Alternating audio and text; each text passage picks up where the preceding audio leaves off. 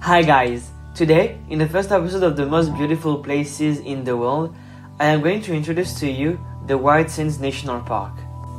First of all, White Sands National Park is located in the state of New Mexico, in the western coast of the United States, about 15 miles away from Alamogordo in Doña County in the northeast and Otero County in the west.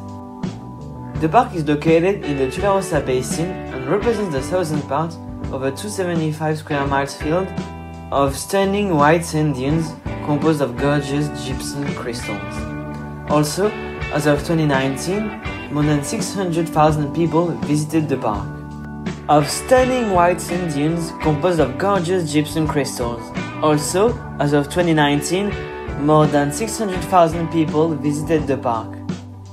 The park was basically designated White Sands National Monument in 1933 by President Herbert Hoover and redesignated as a national park since December 20th, 2019, when Congress passed the 2020 National Defense Authorization Act.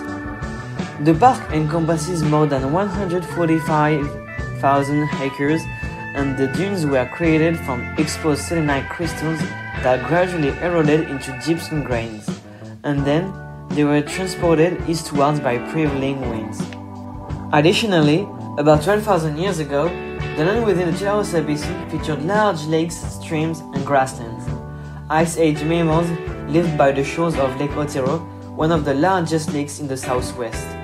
Fossilized footprints of Columbian mammoth, ground sloth, ancient camels, dire wolves, American lions, and Paleolithic humans have been uncovered in and around the ephemeral Lake Lucero in the western section of the park.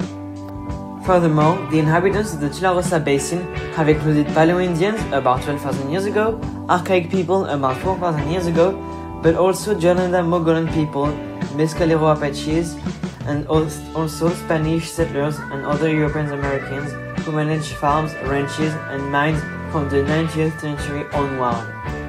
Also, there are more than 600 invertebrates, 300 plants, 250 birds, 50 mammals, 30 reptiles, 7 amphibians, and 1 fish species inhabit White Sands National Park.